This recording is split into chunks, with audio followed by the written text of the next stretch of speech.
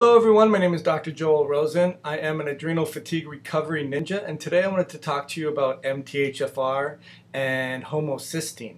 Now, if you're suffering with an adrenal fatigue problem, you have fatigue, you have brain fog, you have anxiety, you have low energy, you can't wake up in the morning, you crash in the middle of the day, and you just have brain fog and anxious, then chances are you're not making energy properly. And if you just heard about MTHFR and you're wondering what kind of a piece of the puzzle that plays, this video is going to add a lot of value to you. And really what it comes down to is homocysteine.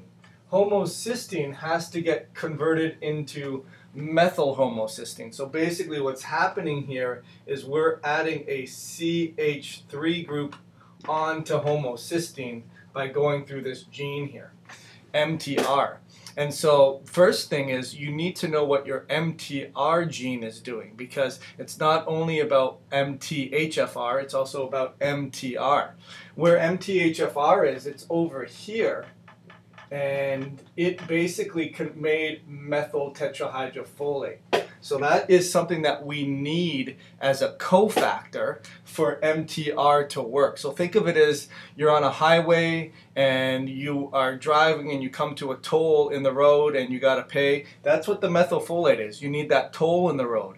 However, your MTR gene may not be working very well either. And you know, there's 23,000 genes, not just MTHFR. There's the MTR gene, and it could be plus or plus minus, which means that it's not going to be working at optimal efficiency. So now you have a double whammy.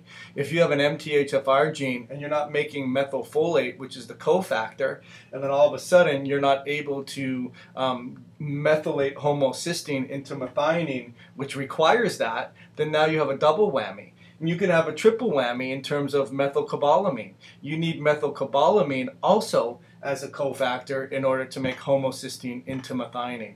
So it's really, really important, A, that you not just think of it in terms of MTHFR. You need to think of it in terms of MTR and MTRR. Those are very, very important genes as well.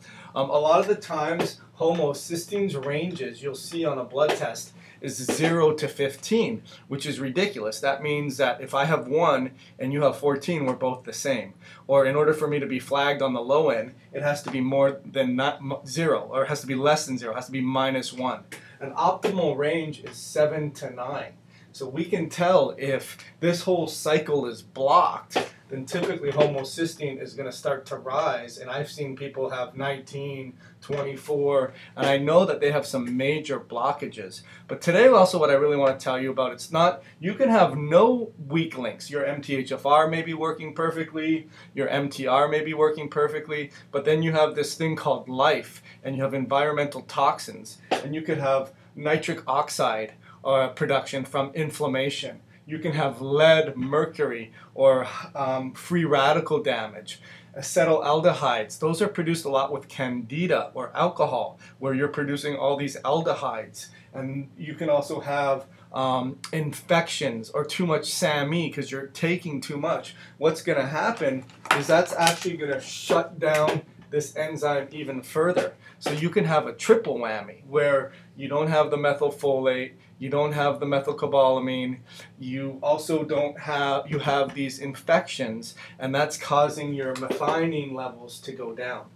And guess what may be happening is you may also be a vegetarian and you're not getting very much methionine in terms of your protein levels. So a lot of information we talked about here, but the first one is it's not only about methylfolate or MTHFR.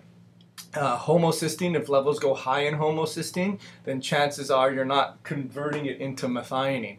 There's a whole other direction that homocysteine goes, but we're not going to talk about that in this video. And then lastly, you can have some of these epigenetic factors, heavy metals and leads and mercuries and infections and candida, and too much supplementation of SAMe, such that you just shut down this whole cycle. You're not producing methionine. And if you're not producing methionine, then you can have brain fog, focus, concentration, inability to detoxify, fight off an infection, regenerate your nerves, break down hormones. And so this is where we start to look outside the box and look at how genetics and your life are related to your adrenal fatigue problem.